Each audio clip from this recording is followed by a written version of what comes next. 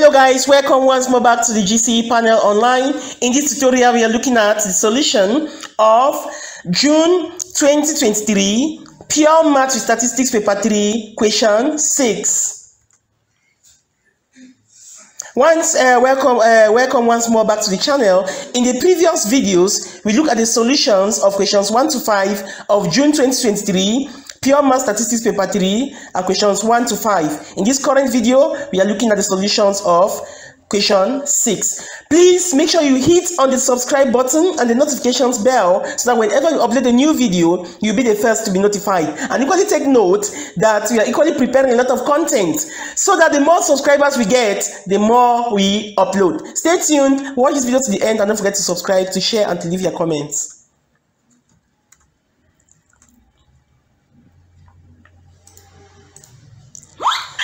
So this question reads, state the conditions under which the normal distribution can be used to approximate the binomial distribution. The second part, a coin is tossed 100 times. Given that the random variable x is the number of heads obtained, find the expectation and variance of x. Use the normal distribution approximation to the binomial distribution to find 4 decimal places the following: the probability of x less than 45, probability of x greater than 60, and the probability of x lying in the interval 45 to 60. Please make sure you click on the notifications bell because some of our videos will not be viewable to you or will not be reachable if you are not subscribed. Now let's tackle this question. So as we already know, we can approximate the binomial distribution by using a normal distribution. So instead of using the binomial, this is what it means. Instead of using the binomial, we can use the parameters of the binomial and convert it to a normal distribution. In this case, we say we are using the normal distribution to approximate the binomial. So under what conditions will this hold?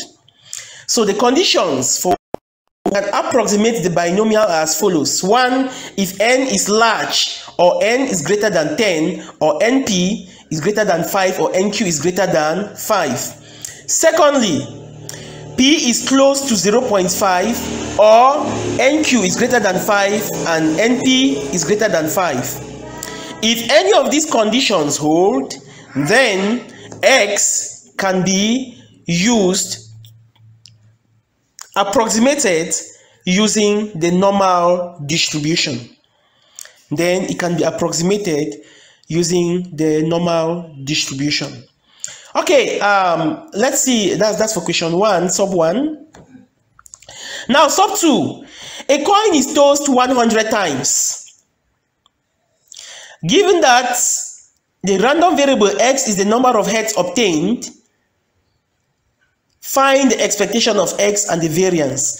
Now, since they just said a coin is tossed 100 times, this is what happens. They have not told us if the coin is a fair coin or a biased coin.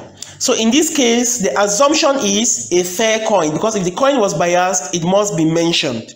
So this coin is what type of coin? It is a fair coin. And for a fair coin, the probability of obtaining a head is equal to the probability of obtaining a tail, which is equal to 0.5. Now, how many trials or experiments were carried out? 100. So this coin has been tossed 100 times, and the probability of success of obtaining a head is 0.5. So this gives us a binomial distribution.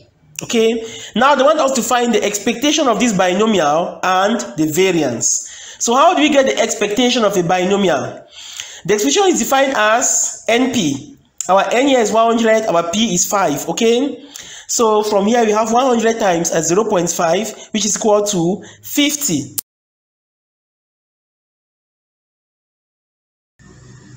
For the variance, we have var x is equal to npq, or np into 1 minus p. That's going to give us 100 into 0.15 into 0.85. So our variance is 12.7. The variance is 12.75. Now, they want us to use the normal approximation to this binomial distribution to find 4 decimal places the following.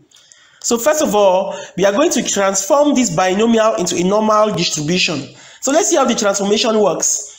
So x following a normal distribution with parameters mu. Our mu here is 50, and what's the variance? 12.75. And we know this approximation is possible because our NP, okay, our NP is greater than 5, right? Here is 50. Okay, so expectation is greater than 5. So we can use it. So find the probability now that x is less than 45. So this will be equal to, the probability of x less than 45 will be equal to probability of z. We have to convert it to the z-score. Z less than 45 minus 50, where 45 is this test statistic, 50 is the mean, all that on the standard deviation. What's the standard deviation here? The square root of 12.75. Okay, so this will be equal to probability of z less than negative 1.40. And from your statistics tables, the probability will be 0.080732. But they want us to give this answer to 4 decimal places, so we are going to end at 0.0807. That step, we have not done it here. I wanted us to take note of that. Now, the probability of x greater than 60. Probability of x greater than 60 will be equal to 1 minus probability of x less than 60. And using the z, we are going to have 1 minus probability of z less than, okay, 60 minus 50 on root 12.75. That will give us 1 minus probability of z less than 2.80. And from the tables, the probability of z less than 2.80 is 0.99745. When we subtract, we are going to have 0.0025525. And we approximate to 4 decimal places. That will give us 0.002526. I have not given the answer here to 4 decimal places because I want to lay emphasis that you have to approximate to 4 decimal places. The last part now is the probability of z of x lying between 45 and 60. Okay, so what we could do here is we just say a probability of x less than 60 minus probability of x less than 45. So this is going to give us, for probability of x less than 60, what do we have? We had 0.99745 above here. And probability of x less than 45, we had 0.080732. When we do this subtraction, we end up with 0.916718. So this is how simple the question was. And equally, viewers, just to let you know that we have the compiled solutions in PDF from 2015 to 2023. In whatsoever country you are following this video, you can actually ask for a copy, which is going to help you to prepare for your exams. It is given at a very little token. Click on the WhatsApp link below this video so that we can send the copy to you as you send your payment. Equally, follow us live every Saturdays and Sundays for Pure Math Statistics Paper 3 at 7 p.m. GMT West African time. Lastly, we are equally pleading with some of you that we know that this video must have helped you, and if you can share it on Facebook, on WhatsApp, and any other media, it's going to help many out there to have access to this information.